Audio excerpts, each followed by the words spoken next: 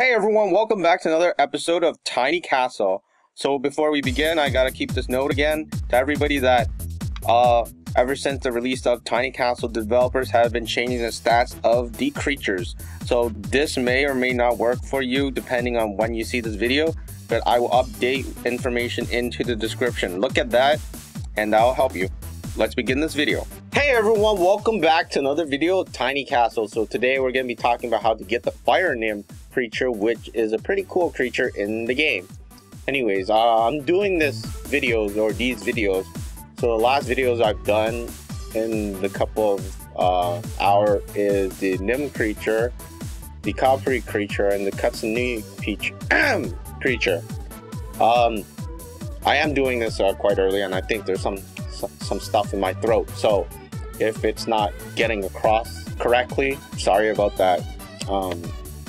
I will post some stuff in the description that will give you more information on it. But anyways, let's go back to getting the Fire Nymph creature. So this creature is really rare.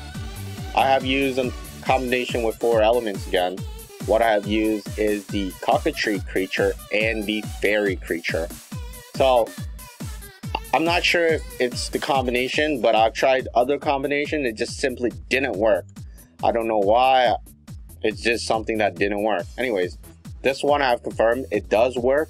What you're looking for is a 12 hours and 30 minutes summoning process. So it should take 12 hours and 30 minutes to summon. And then it should take another 12 hours and 30 minutes for the egg to hatch.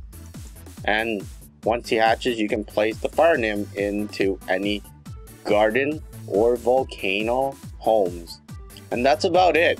You cannot summon the creature directly using like the direct elements, so you do have to use a combination with I guess like a mixture of at least 3 or over elements. Anyways, that's about it. I haven't tested any other combination. Well, I have tested other combinations, but I haven't been able to confirm the combination. But this one is confirmed. It does work 100%. And that's about it. Anyways, good luck summoning, and I hope to see you in the next video. See ya.